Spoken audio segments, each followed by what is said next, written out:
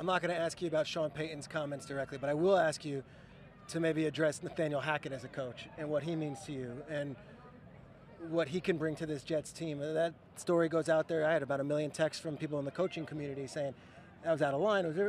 Yet you see Hackett out here, he's still pumped up. I don't think it affects him as much as maybe it affects everyone on the outside, and yet you and him have this great bond and union together where you've always had his back, he's always had yours.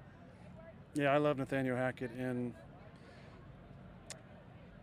those comments were very surprising.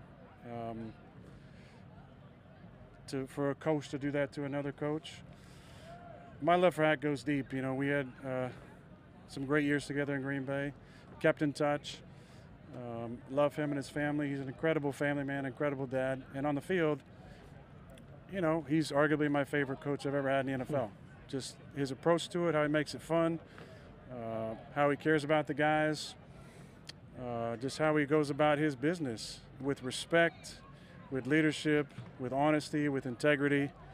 And it made me feel bad that someone who's accomplished a lot in the league is that insecure that they have to take another man down to set themselves up for some sort of easy fall if it doesn't go well for that team this year. Thought it was way out of line and inappropriate, and I think he needs to keep my coach's names out of his mouth.